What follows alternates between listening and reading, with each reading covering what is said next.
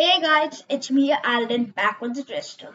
So this time we're gonna be making not what we make like before in the other two videos. So as you see, this is the twister. I made the cross again, and whoever's seeing these my videos going to be really familiar with this design. But this time we are not gonna be using this design. We are gonna be using it like this. You know the wings which I make?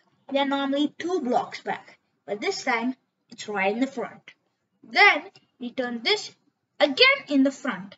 Like the previous video when we made the 2 jets at the back, how it was after 2 blocks, we made this and we shifted this in the front. But here we make this down and also this one down. Then as you see, we'll get a shape like this. In the back it'll look like this, and at the moment it will look like this from the front as you are seeing.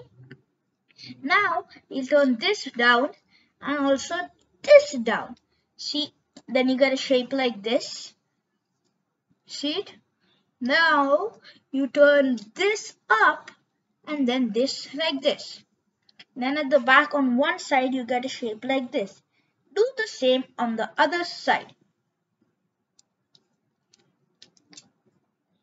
Now you got shapes like this.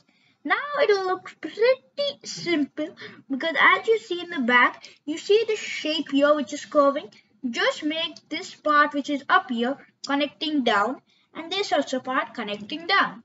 Then you will have something looking like this, but we aren't done yet. Look like this, and from the front, the front is complete, but the back isn't. Then we turn this booster like this, and then we turn this like this. Then we have 2 boosters and an epic cool design. Wait, and on water it can drive like this. One more thing, a feature about this is if you make this like this and this like this, it can drive on land, as you know, like some in the desert, those safari cars which they use, like that. So it'll become something like this when you turn the boosters down, and it'll look like this. Bye.